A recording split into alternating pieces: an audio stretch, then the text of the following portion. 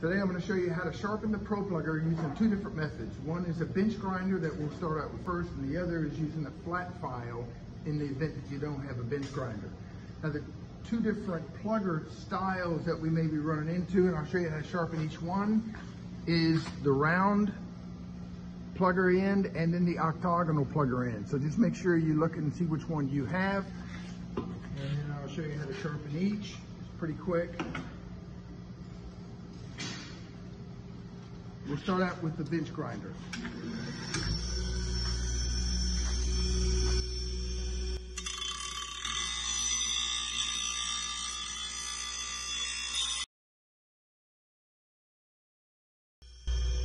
You can see it puts a pretty good edge on it.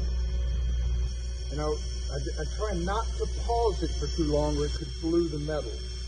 So you just keep going until you get the edge you want.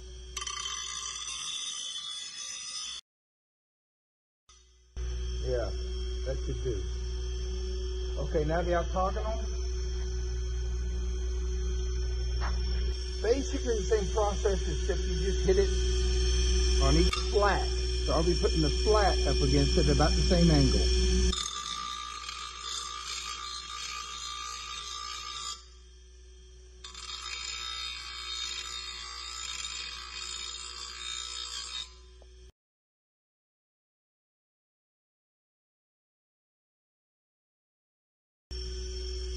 That should do. Now these pluggers, especially this one, is probably 6 or 8 years old. So it was beat up a little bit more. I don't think it had ever been sharpened, but it only takes a minute to sharpen, and the frequency that with which you sharpen it is completely up to you. A dull one goes into the ground pretty well if the dirt is soft. So let's go up and do the flat file. And now we're gonna do the same sharpening but with a flat file. This is the only one I can find at the moment. It's a little bit small, but it should show how it can be done. And all I literally do is put it down on the table, hold it with one hand, and then start filing towards the plugger at the angle that I want. So this is about the angle I want. I'll just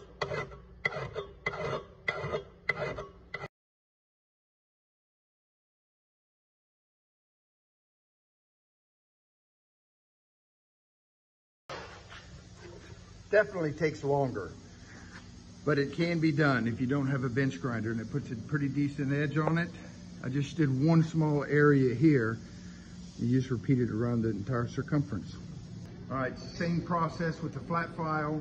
I'll just do, this is an octagonal design. I'll do one of the flats with it just to give you an idea of how we do it. Again, just set it down, hold it with the hand, get the flat side up, get the right angle.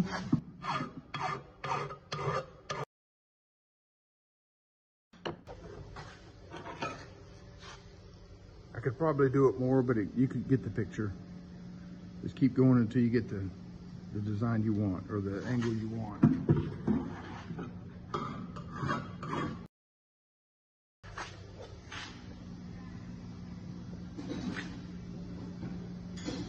Okay.